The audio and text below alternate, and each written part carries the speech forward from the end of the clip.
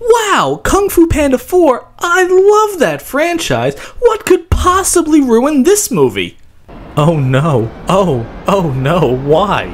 Like Grandpa's cab. On a dark desert highway, this Moscato, cool wind in my hair. Who does Awkwafina have dirt on? I'm not wearing pants. She's an absolute terrible actress. She's not even remotely funny in any way, shape, or form. Hi, my name's Gina. I'm gonna go into hiding. My new name's Gina. I'm going to start beating you now. I don't know when I'll stop. I love how you guys always cast her as, you know, the friend character, because she obviously has zero sexual charisma about her. Why do you keep casting Awkwafina and things? I'm kind of retarded.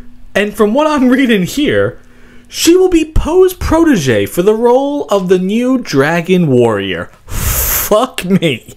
You are pushing Jack Black out of his own series to put a chick in it and make her lame and gay. That's what you're doing. Again. And you know what? It's not going to make money. Just like all the other horseshit products you're making. Can you imagine? Remember like a couple months ago when these assholes were striking, the writers and the actors, and they were confused that no one gave a shit about them? Says he has to sell his house because of the SAG strike. Oh, let me taste your tears, Scott.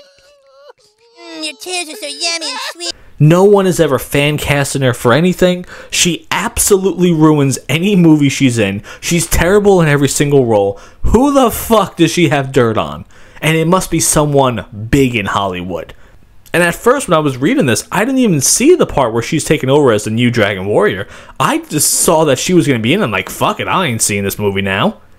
So what do you guys think? Is she just the new woman that Hollywood's pushing on us? Do you think Kung Fu Panda 4 is actually going to be good?